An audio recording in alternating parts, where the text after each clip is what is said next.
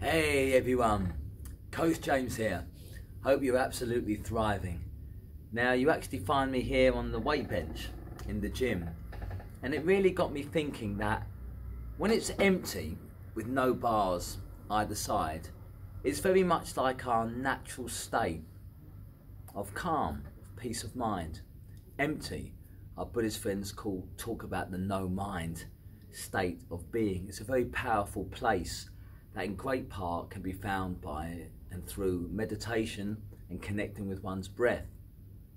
Now what typically happens is we add something to it, like a weight either side of this bench. It might start off as being fairly comfortable, even balanced, and we add another challenge, another obstacle, another problem, another work commitment. We say yes to another thing and another thing, and inevitably, like piling too much weight up on the machine, it can actually break, whether that be our mental health or physically. And so I encourage you actually to do more by doing less.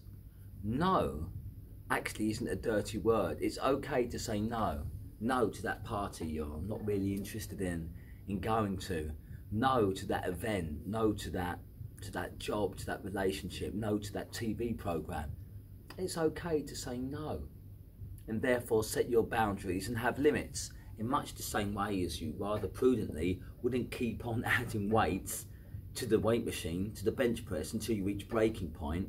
You gradually build up, but as importantly, you know when to take off, when to remove things.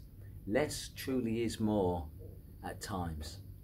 And so in the spirit of encouragement, I encourage you to practice today and going forward the art of saying no, and to actually taking things off of your plate, perhaps literally and metaphorically so. Look after yourselves, take care, and remember, you are unstoppable, and I believe in you.